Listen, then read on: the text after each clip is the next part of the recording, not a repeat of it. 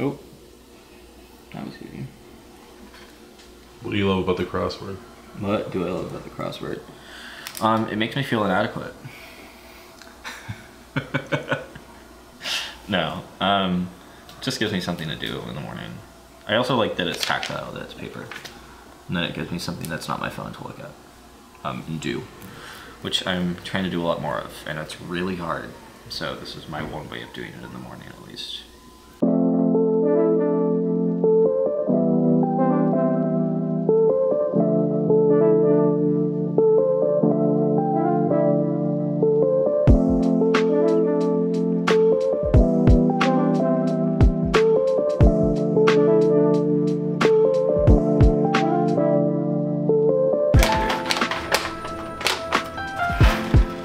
Shit, is this the last of this coffee?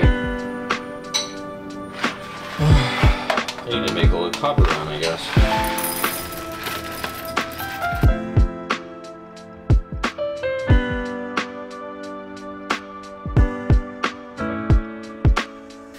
Yeah, roommate confessional. Adrian never plays Mario Kart. Yeah.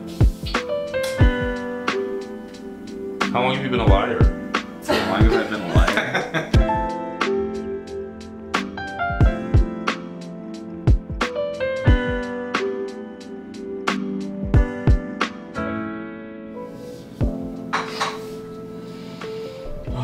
Where's this copy from?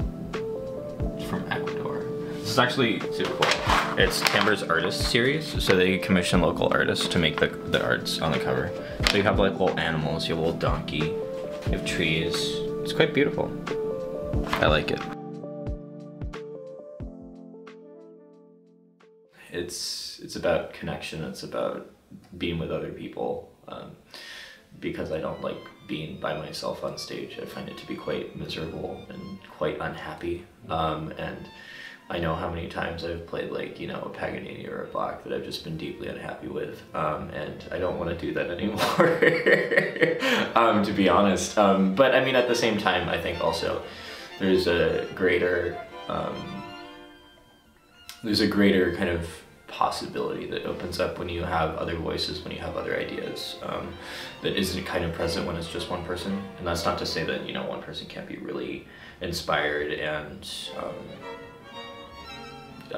inventive and playful, but there is a certain kind of relationship that gets built with other musicians that creates a sort of working organism, and that creates its own beauty that's not kind of possible with just one person. My mom was really sad that she didn't get to play a stringed instrument as a kid, which is what she always wanted to play. So that's why she started my brother on cello. And then she started me on violin when I was 3. Not really of my own volition.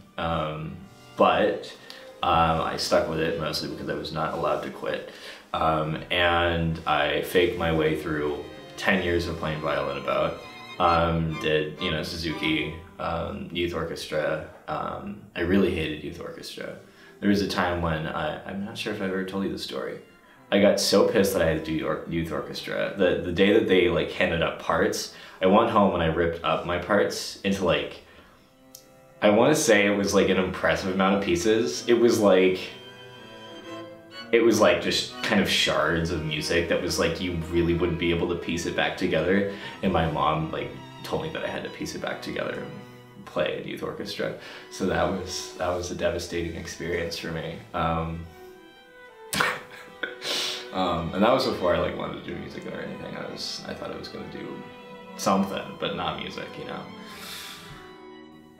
I mean, especially playing with other people, you create a sense of community, a sense of, yeah, you create relationships. And through that you can, you know, create beauty, you can say something, I guess, with your music. And to me, I think that's the thing that really changed things for me.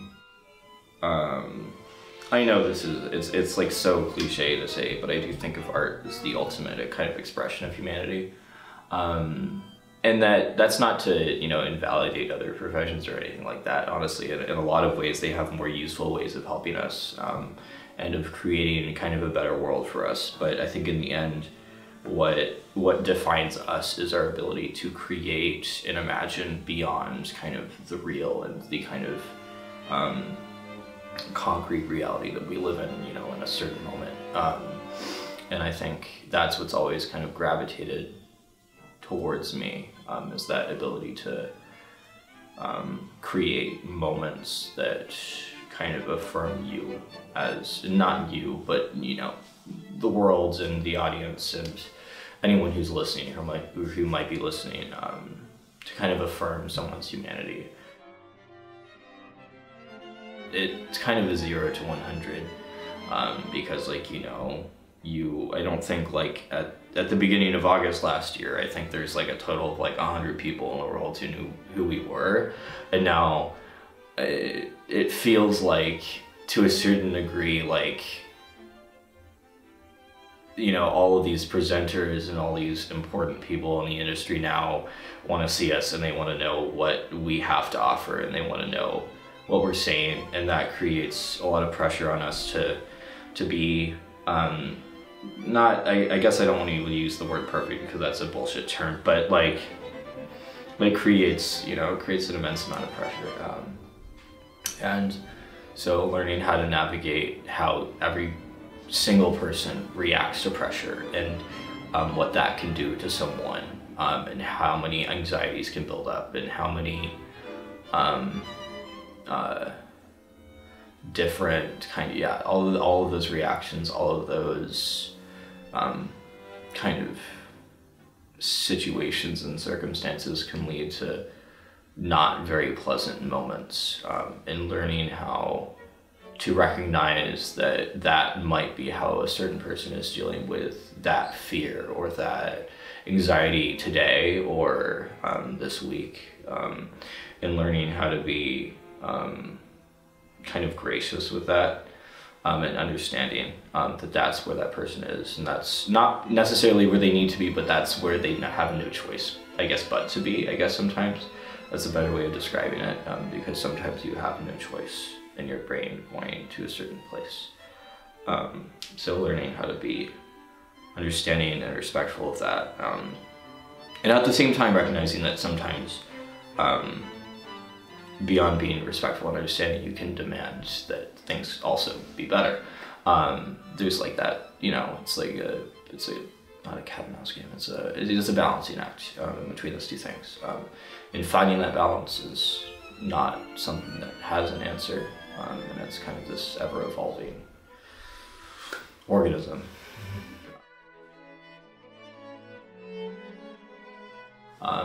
I think, like, we have a unique opportunity to not, I guess redefine, but also kind of recontextualize what quartet music means to us, and create our own aesthetic way of going about different repertoire, and of going about programming, and of thinking about how we relate ourselves to an audience, to presenters, to the world. And I think that's what's kind of super exciting,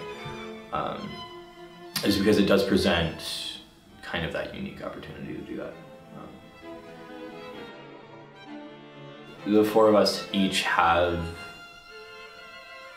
4 totally unique ways of interpreting things, and of kind of asking for music to be like represented, which, that's not to say that, I mean, any group of 4 people is going to have that, but I think having so many opinions and so many kind of sensibilities within kind of such a group is like really rare, and that is what kind of defines us, I think, in a certain way.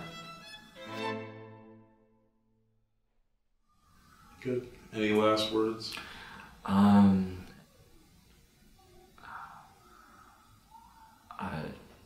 don't know, man. People need to play more Xenakis.